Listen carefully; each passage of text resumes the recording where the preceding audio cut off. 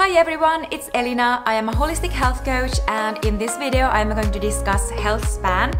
I will also explain 5 movements of the spine and show simple exercises you can do daily for better spine health. Healthspan is the period of life when we are in good health, and our healthspan and biological age are affected by genetics. But then there are many external factors that we can control, such as our diet, exercise, stress, smoking, sleeping habits, and our physical environment. Chronological age is the number of years a person has been alive and is unchangeable, whereas biological age is the age of our bodies and cells based on physiological evidence. And these two might not be the same. For instance, if you are very fit and healthy for your age, your biological age can be much lower than your chronological age. There are many amazing books about this topic, like Lifespan by Dr. David Sinclair, Outlife by Dr. Peter Attia, and The Longevity Diet by Dr. Walter Longo. So let's start with exercise. Exercise is amazing because it can make us younger on a cellular level by lengthening our telomeres. Telomeres serve as protective gap on the end of the chromosomes to protect them from damage and decay over time. As we become older, our telomeres tend to become significantly shorter. But studies show how those who exercise more have longer telomeres that appear to be almost a decade younger than those who live a more sedentary lifestyle. I believe in simplicity, like walking more, taking the stairs, and carrying our groceries.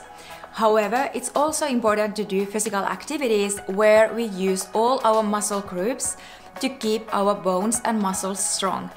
And we need to feel challenged. I love bodyweight exercises like Pilates and yoga. They tone our bodies and encourage us to go within and connect with our deepest muscles. When we become more in tune with our bodies and breath, we are able to take greater control of our movement, improve our posture, and correct movement patterns that no longer serve us. I just had my morning Pilates workout with a ball, and I also filmed a couple of clips for this YouTube video. Now I feel I need something hydrating, so I will prepare my morning green smoothie. I think I will use this kale that I bought yesterday, as well as mango, some lemon juice and banana. I will also add this premium green superfood powder, so let's see how it goes.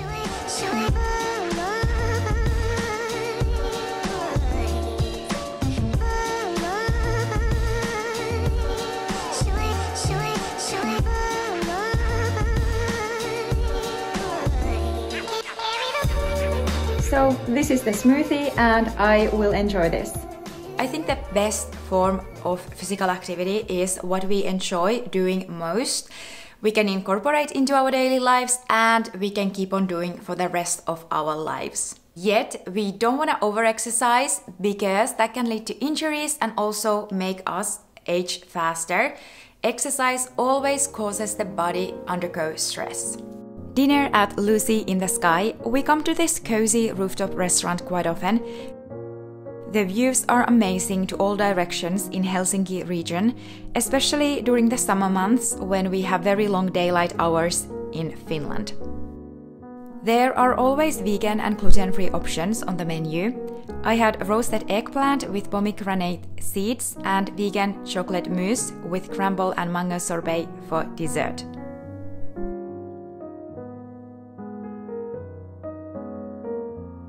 When it comes to nutrition, I think the most important thing is to choose real unprocessed foods and organic whenever possible, because food is raw material that builds our bodies. I also think that gut health matters a lot for our health span. When we have great digestion, we are able to eliminate toxic waste, and as a result, our immune system improves, our skin gets better, and we have more energy.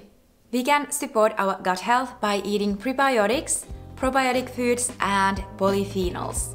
Prebiotics are types of fiber that feed your friendly gut bacteria and allows the gut bacteria to produce many nutrients like short-chain fatty acids. For instance, onions, bananas, and apples are rich in fiber. Probiotics are live bacteria and are found in fermented foods like yogurt, sauerkraut, and miso. Polyphenols are plant compounds with antioxidant and other health benefits. For instance, berries, dark chocolate, and hazelnuts are very high in polyphenols. We also need healthy fats to keep our brains and hormones functioning optimally. Avocado, chia seeds, walnuts, and olive oil are great options.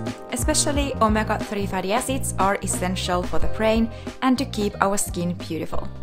It's much better to get nutrients from real foods than from supplements, but of course there might be situations where we need a high-quality supplement. If you are looking to add more nutrients and enzymes into your diet, in a simple whole food based way, start consuming sprouts. So I have a sprouting yard, so I like to grow them myself at home. Sprouts are seeds that have germinated and become very young plants.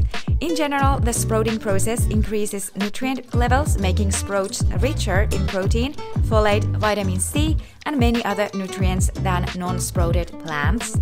I usually add 1 to 3 tablespoons of seeds into the jar, let the seeds soak in clean water overnight.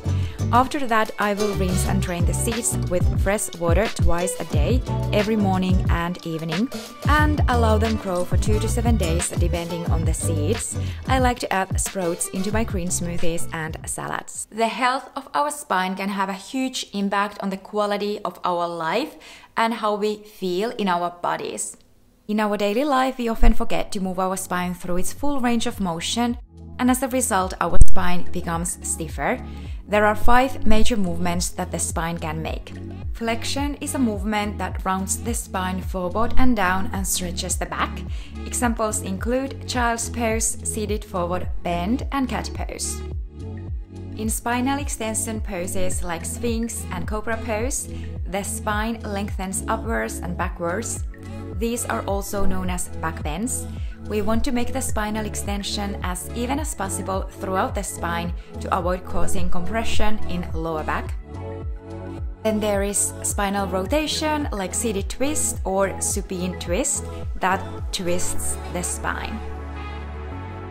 Lateral flexion or side bending creates more length along the side body.